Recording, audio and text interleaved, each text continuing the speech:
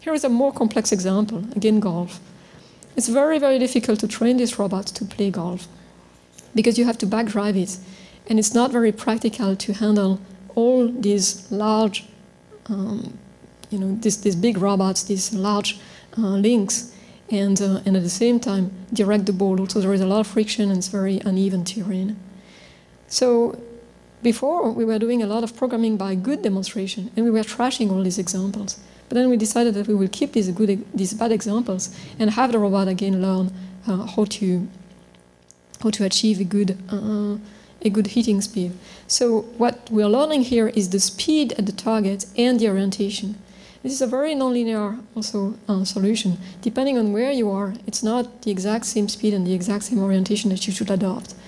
And so I'm not showing all the training here, but just a successful example where the robot has managed to learn very precise speed pattern and orientation to sink the ball irrespective of where the goal is on the state space.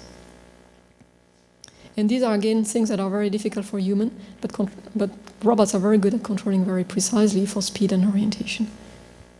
So we can exploit here the cleverness of the robot and just use a human as a sort of a preliminary example, even if it's not successful.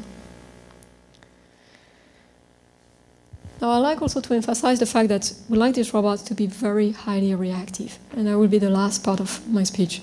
When I mean reactive, that really means this type of motion. It's like when you have a fraction of a second and you need to react because you don't want to stumble, you don't want to fall, you don't want to, if this glass is falling, you don't want it to fall before you catch it. So how can we get that?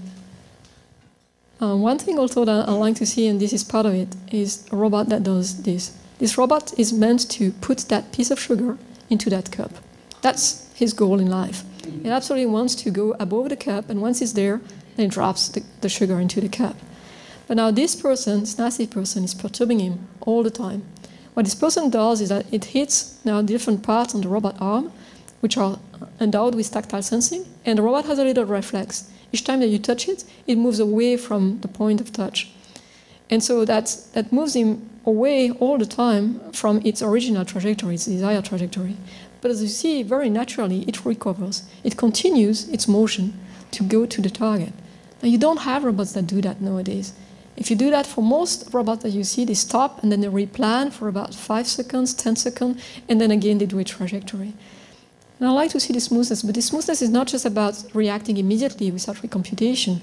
It's also the way it does it. It's the dynamics, which is completely implicit, and it resembles very much a human dynamics, the way that human motion are done. And I think it's tremendously important because it allows us to better predict what the robot will do. We have an intuition as to where the robot is heading to, and it's just thanks to the profile, the implicit velocity profile, the implicit way in which it moves that allows us to have an idea of where the robot wants to go.